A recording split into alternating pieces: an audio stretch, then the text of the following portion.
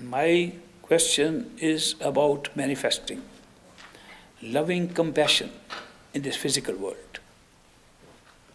I have heard from some in regards to others' trials and tribulations. Well, that's their karma. It seems so dismissive of the natural state of love, compassion. When I hear my mind judges or turn my back, so to speak, I feel so out of alignment with my state of divine love. Am I really off track to think that true love should be manifest in life? I understand the question.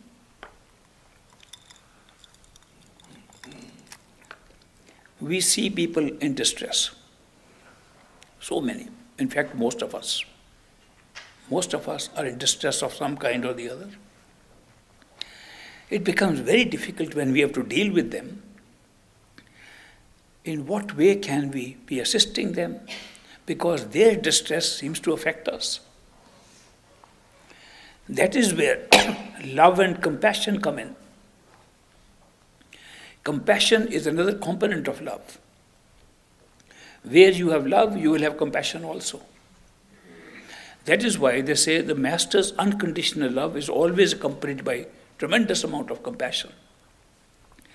The compassion is where you feel, identify with the person and want to help from wherever point of view you can. And therefore, when we try to feel love and compassion for people, we try to understand the position from their point of view. Compassion is natural. When love flows, compassion will flow. But when ego comes in and says, I want to help you, that is not compassion. When the ego wants to help, sometimes you can have very strange reactions. When you say, I want to help you, then we don't need your help, get out. Have you seen that? That there are situations we think we are helping somebody and they are so critical of what we did to help them. That's not compassion. That's an ego trying to say, I know more than you and I can therefore, I'm in a better position to help you. That doesn't help. When you have true compassion, you just put yourself in the other person's place. See, if I was in that place, how would I feel? What would I do? And what you would do if you were in that other person's place, you just express it. Without trying to say, I am going to help you. Compassion works like this. Love and compassion is an identification with the other. And therefore, when you identify with the other and you know what they're feeling, and you feel that, put in their position, you'll automatically be able to express something that will help them. Because you are not acting as if you are doing something, you're acting as what you would have done if you were in that place. And that helps. So compassion should be exercised like that. But never forget each one of us is living our own karma. It is not always possible for you to help everybody in their situations.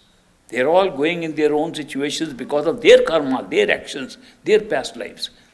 It's not your past life that determined what they are going through. Sometimes they have to go through that. Sometimes they are punishing themselves. Actually, the law of karma is the mind punishing ourselves through the process of karma. So that is why you cannot go beyond a certain point in helping these people. You can love them, be supportive of them, and be compassionate to them. See what you would have done if you were in that place and express it as best as you can in a loving way and be done with it. Don't try to overdo. Trying to overdo sometimes hurts rather than help. I have seen many cases when people go out of the way to help, then the victim of that distress begins to feel that they are trying to show off that they are better off than we are. And that is not a good reaction. So just try to limit yourself to expressing what you would have expressed if you were in that place. Be comfortable, give them comfort, give them support without too much of the I know better what to do. Okay, thank you.